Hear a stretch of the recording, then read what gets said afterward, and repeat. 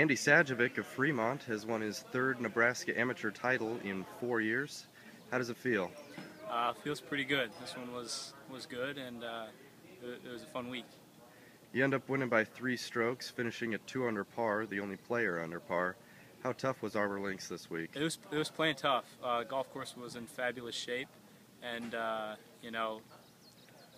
stop, butchered it. What are you going to remember about this one? You've won 3 of these titles and many championships. What are you going to take away from this one specifically? This one's special.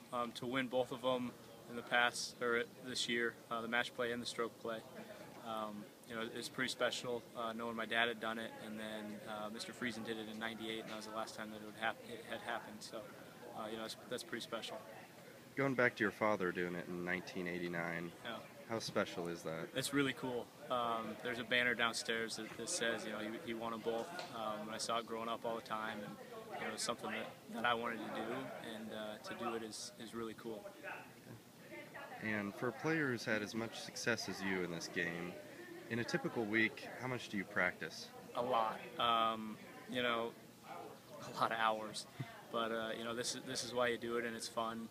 You got to take breaks every now and then.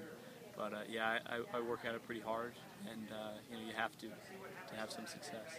And in terms of percentage, how much time do you devote to short game, and how much to everything else? I would say 70 to 80% is short game, and then hitting balls and playing are the rest. But I chip and putt and chip and putt and chip and putt until the sun goes down. But I love doing that, and that's something that I take pride in, and that's where you score.